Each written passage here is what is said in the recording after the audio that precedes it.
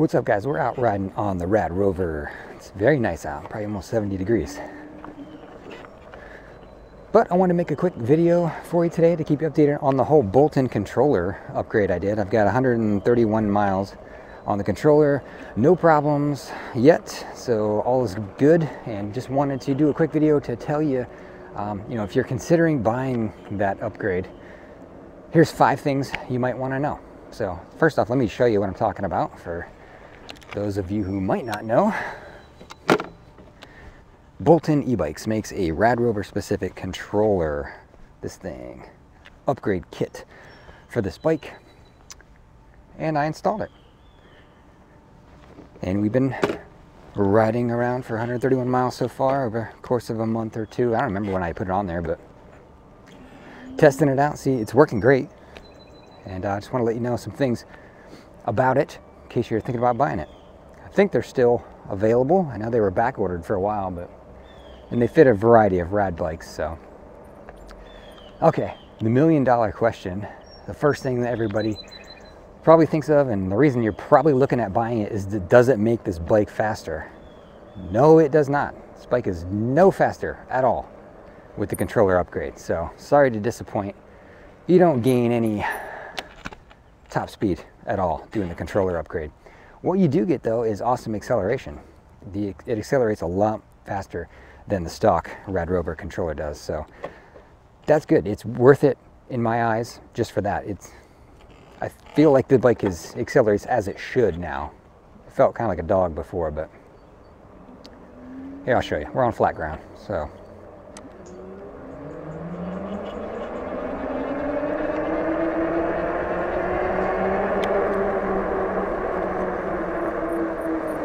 it gets up to 20 miles an hour, decently fast. You know, I did a whole video on installing this controller, and I did side-by-side comparisons of hill climbs and, acceleration tests. And if you want to see all that side-by-side stuff, stock versus new, just check out that video. I'll put the link in the description. But it definitely has much better acceleration, that's for sure. So no more top speed, sorry. Let's see what else. The second thing I'll say is, okay, let's talk about the install. I complained a lot in that video about installing this controller, and it didn't come with mounting hardware, and I had to figure it out, and you're drilling holes and breaking drill bits, and I was really kind of hating on it for that. But there's easier mounting options out there that I just didn't know about. They sell these things on Amazon, like these controller mounting boxes that'll literally go on this bike in like 2 seconds. You just throw the controller in there, and it comes with all the hardware, and it mounts right up. So in hindsight, I would have used one of those probably. I took the time I kind of overdid mine too. It's a little bit, maybe overkill. I'll show you real quick. So what I did on mine, I did outdoor Velcro, and then I put and then I did a self-tapping screw on the top here and on the bottom, and also put a zip tie around it, because I just didn't trust this flimsy tab here. In my previous video, I complained a lot about that and how it should come with hardware and blah, blah, blah. The guy that makes the controllers actually responded to my video and said, what you should do is just reuse the stock hardware from the stock controller and just buy longer bolts that'll go through these tabs. But that doesn't really get rid of the problem I saw, which is this is kind of flimsy. Maybe if you put metal behind it and support it, it would be good. But so mine's kind of overkill on there. I just really wanted it secure. But like I said, mounting box from Amazon, they're like $8 or something crazy cheap. That would probably take care of the install. So what I want to tell you about the install that's important to know is that they make those boxes. I didn't know that. And anyone can do it. It's not a difficult job at all. Everything you unplug from the bike, you may have to fish some wires out a little bit from inside this tube here. But every plug that comes out of the bike has a matching plug in the controller. It is literally plug and play. You just plug it in. Mounting it was the hardest piece, and you're good to go. So don't worry about having to, do anything crazy with wiring. You don't. You just literally plug and unplug stuff. So anybody can install it. I wouldn't worry about that if anybody's worried about it. And it's also super simple to program the screen, because you got to program it. But again, no need to worry there. It's super easy to do it. That's enough on the install. What's another important thing to know about it? The other thing to know is that when you get the controller, you also get a new screen. So of course this isn't my stock screen, this is a new one. I like it much better. It is way more informative, I guess. You got battery voltage, the watts, miles per hour. You can toggle through, you know, average speed, max speed. You get the trip meter and also the overall odometer. You get actually a temperature gauge, and better than my, mine's a 2018 Rover, so my bike did not have a USB port on the screen. So by buying the controller, getting the upgraded screen, I now have a USB port on the back of this I can use to charge whatever I need to, which was a huge plus. Not that I use it that much, but it's handy to have. So I definitely like the screen. That's important to know, that you do get this awesome screen as an upgrade with the controller. So it's a lot brighter, easier to read, tells you more stuff. It also is easy to program. I mean, so when you turn it off, turn it on. Here, I'll do it real quick. So power off, and when you power on, within 5 seconds, you just hold down, I think it's up and down, and boom, you're into all your settings you can change. So if you're a person that's concerned about this bike being legal and 750 watts, you can program that in here, you know, your top speed, so that you don't go over whatever it is, the 20-mile-an-hour limit by law. But so it's super simple, better interface to program this thing. You can just toggle through with the arrows. So that is way better as well. So good thing to note, the screen is an important piece of that upgrade. All right, what else is important to know? All right, so this is important to know because a lot of you guys ask me this in the comments. A lot of people ask me this. What does it do to your range, the battery range?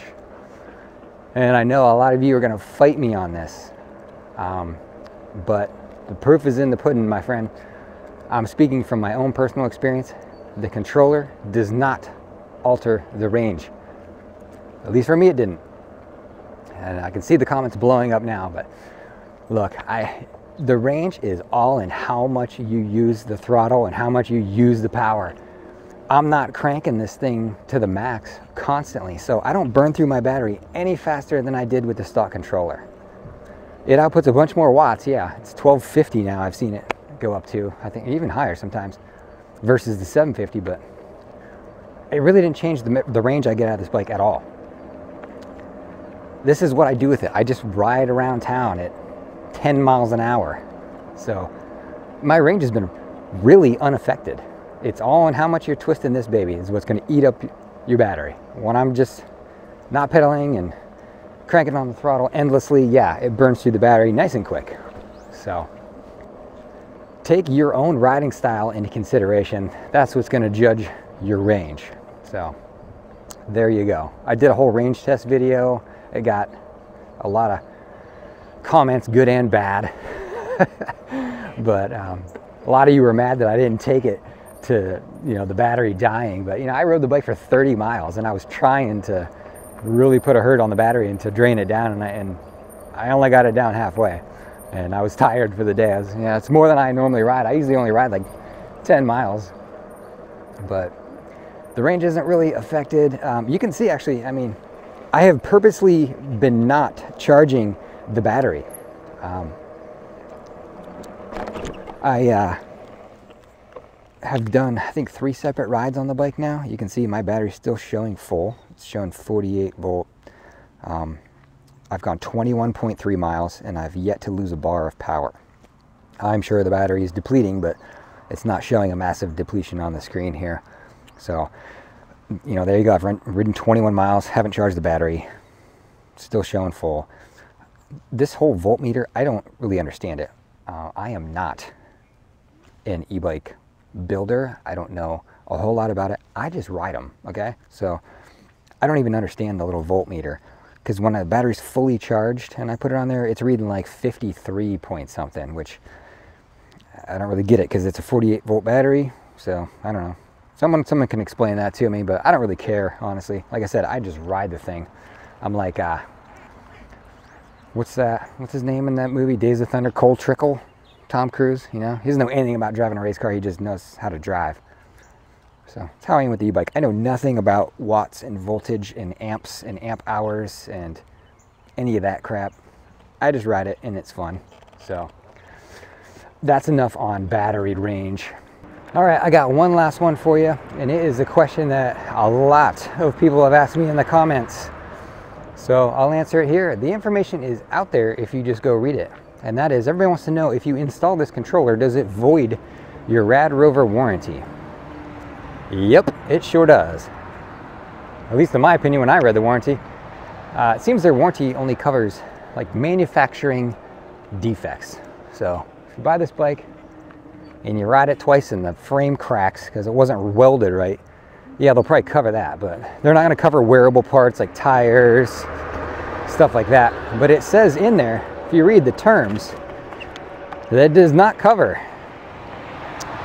abuse, misuse, commercial use, but it also says alterations, modifications, and it also says installation of parts that were not originally intended to be on this bike.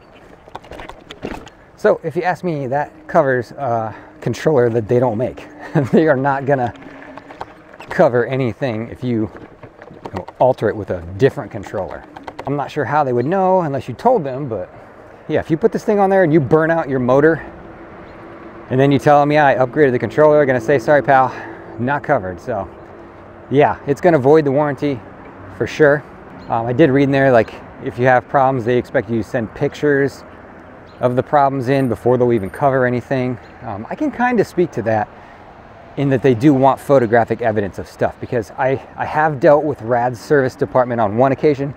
I did pop the rear tire on this bike very bad. I had a stick come in and just destroy the back tire, and it popped it so bad that I wasn't sure the tire was repairable with a patch. There was a huge hole in it.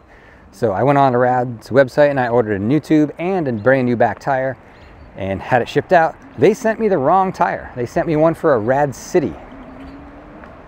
And I messaged them back and said, hey, you guys sent me the right tube but the wrong tire. And they said, okay, well, take a picture of it and send us the picture, and then we'll send you the new fat tire. So I had to lean the Rad City skinny tire up against my bike and show them, hey, you sent me the wrong one. And then they, sent me the right one. So yeah, they do want pictures of stuff. So if you do make a warranty claim on Rad, that wasn't a warranty claim, but if you do make a claim, just know you're probably gonna have to send them pictures of your bike. Well, there you go, guys. There's just a few things you need to know if you're gonna think about doing this Bolton controller upgrade. If you have any questions, shoot them in the comments. I'll try to answer them. Also too, you can see that my bike has quite a few alterations to it and extra goodies. I actually did a whole video on every accessory on this bike, front to back. So if you want to know what seat or bag or mirrors or whatever, go check out that video. I list them all out, prices and everything included. So that's all for today, guys. Hope you enjoyed. Thanks for watching.